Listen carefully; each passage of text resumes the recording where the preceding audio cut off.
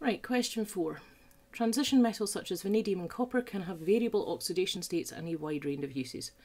Okay, vanadium dioxide, VO2, can be used to coat glass. State the oxidation number of vanadium in VO2. So you're having to do just a oxidation calculation. So what we've got is VO2 is equal to 0 because we have no charge on that overall. What you know is the oxidation state of oxygen is -2. So this is actually vanadium, and 2 minus 2's giving it us 0. So that's vanadium -4 is 0. So therefore vanadium must be +4. Okay, so 4 or +4, or if you like Roman numerals. Okay. Using orbital box notation, write the electron configuration in terms of sp and d orbitals for the vanadium ion in VO2. So vanadium is down here, this is not sneaky, but just be careful.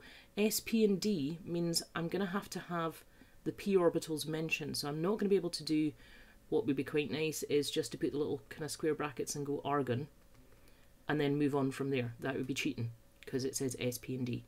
Right, so let's start with what a vanadium one would look like normally. So we'd have a full 1s.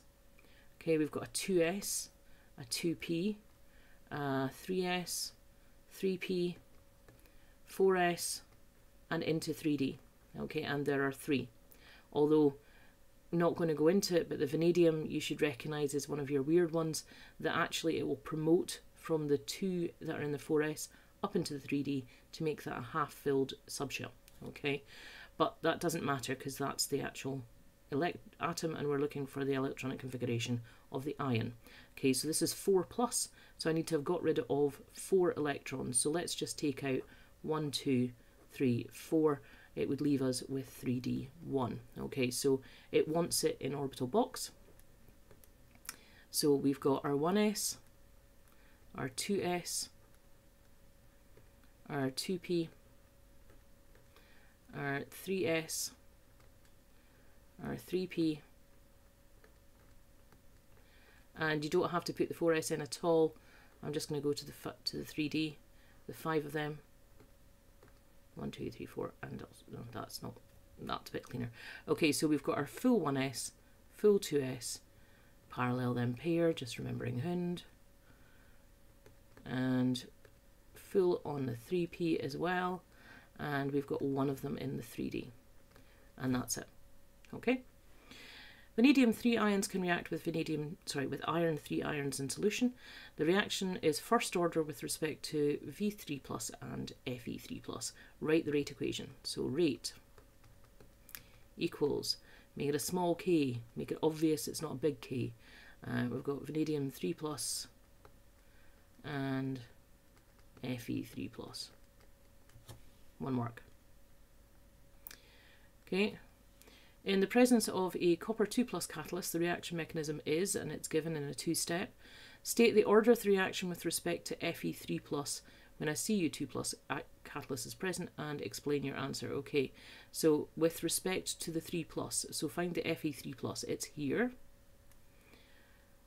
and basically it's going to be 0 because this is in the fast step and it's not in the slow step.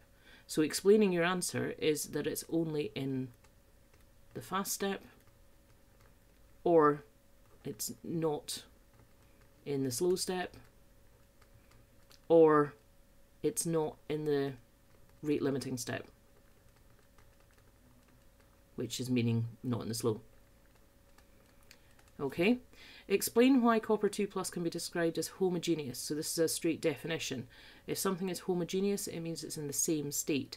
So copper 2+, AQ, same state as your V3+, which is also AQ, and your Fe3+, which is AQ. Okay. Last one is a recalculation.